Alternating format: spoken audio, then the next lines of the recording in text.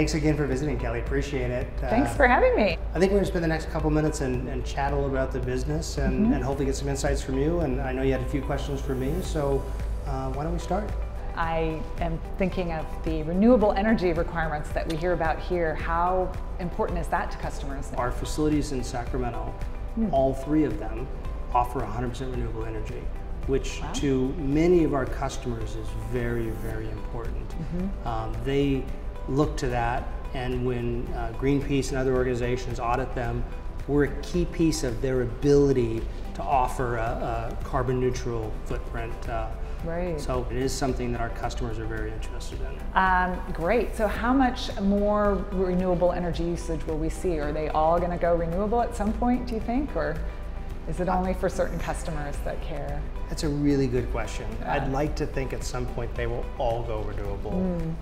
Certain markets, because of the forward buys of the power and where they get their power from, it's difficult, right? Right. And so you have to strike this commercial balance between what's best for the environment and what's commercially reasonable. And so I think over time, yes. The question is, what's that horizon look like? Yeah. And so, you know, we have what I like to think is the best of both worlds. We can provide green power to all customers in all markets, but it depends, it's their choice whether they want to spend the extra money or not. And so what are the top characteristics of the Virginia market? The market's changed, we've changed as a company, our products changed significantly. And to answer your question, really what we've seen is the emergence of hyperscale within that market. Hyperscale is taking dominance. Yep, that makes sense. And what about Silicon Valley? Similar pros and cons, or? If you look at Santa Clara proper, which is really the jewel of Silicon Valley because the pricing of power is about 20 to 30% less, there's almost no supply in that market. Right. I'm hoping we're timing it right when we bring on our supply in 2020. And that building's kind of exciting because it's going to be our first seismic isolated data center in Silicon Valley. Right. And so we're importing technology that NTT has used in Japan for many years for their data centers and other buildings. So we're excited. For peace of mind, I guess, for the earthquake risk. Yeah, the best solution is just to isolate the entire building. And so we believe that using this Japanese technology that we're going to have a unique differentiator that frankly no one else will have in that market. Interesting. And what about, I know in places like Silicon Valley where you don't have a lot of land available, are people going to be starting to build up? It's a market where you just have to go vertical. There's not enough space available, the land's too precious, too expensive. Exactly. And frankly, to do single story when that land's that expensive just doesn't make it cost effective for the customers. Yep, and we've seen that in other areas. We were talking before about how in Hong Kong, land is selling for between 20 million to 100 million an acre. Yeah.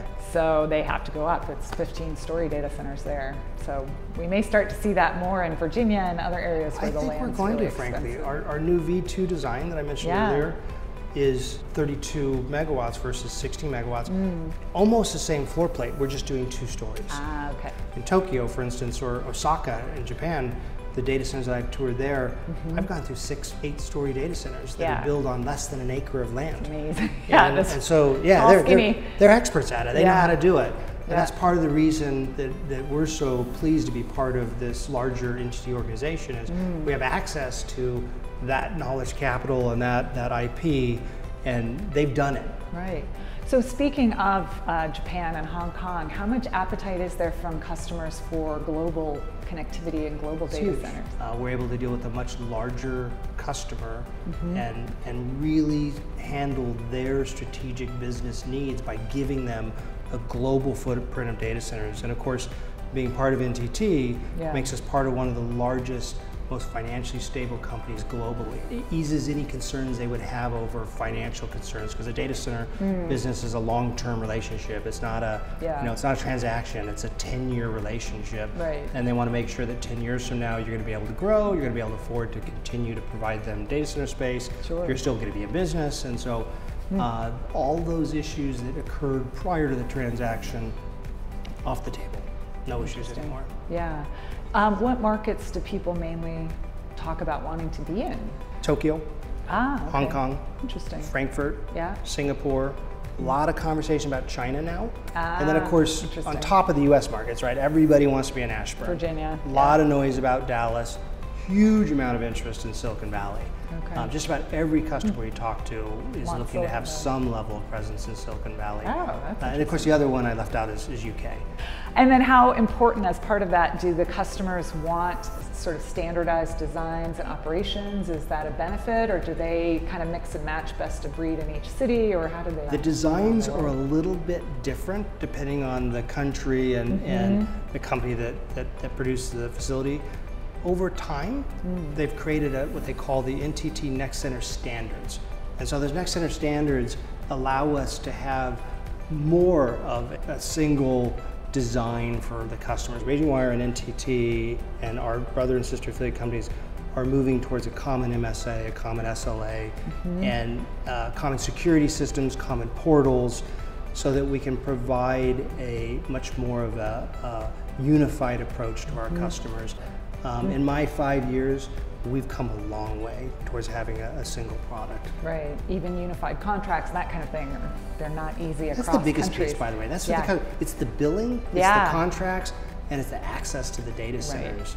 That really is people looking for universal. Yep. I guess speaking of different types of customers, how do the designs differ these days for, say, large enterprises versus hyperscale? The number one requirement in the market now for these large wholesale and these large hyperscalers is speed to build.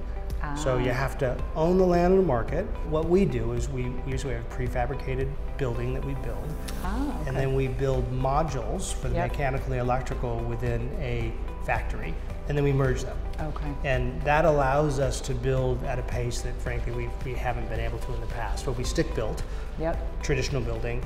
It would take us a year and a half to build a building. We've cut that time in half now.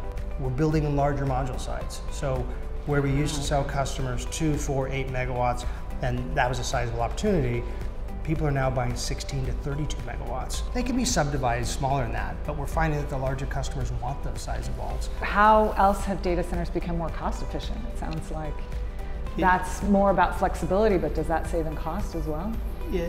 Larger vault sites are less expensive. Moving away from raised floor to slab on grade is less expensive. We're now using an N+1 with swing system. So it's still concurrently maintainable, it's still very fault tolerant. These larger customers that we engage with, if we engage early enough with them in the process, we have the ability to make changes to design on the mechanical and the electrical side to reduce cost and give them a lower total cost of ownership. The availability is amazing. We still get amazing availability, we're just doing it in, I think, a more efficient way. Right. That makes sense. So speaking of scale, with the hyperscalers driving this business so much, how big will they go? Do you think we'll start seeing 100 megawatt deployments? That's the question we're asking ourselves. Is we're looking at our 5-year roadmap. And frankly, I'm not going to say the size of the modules, but let's just say we're moving to a larger building over the next 5 years, because we do believe that's the case. And in the the largest markets, places like Ashburn, land is becoming more precious. I never believed we'd be in a situation where I was looking beyond that 80 acres that we already own. But we are. And it's because that land is becoming important, so it's causing people to go higher and denser in their designs. Okay, interesting. I think those were actually all the questions I had, so it's great to catch up. Thanks, Kelly. I really appreciate you spending the time. Always a pleasure to have you here. I look forward to hosting at one of our new data centers. As you know, we're building all across the country, and I think hopefully next time we'll meet, it'll be in one of the new facilities. Yes, I hope so. Thank you for having me. Thanks again. All right.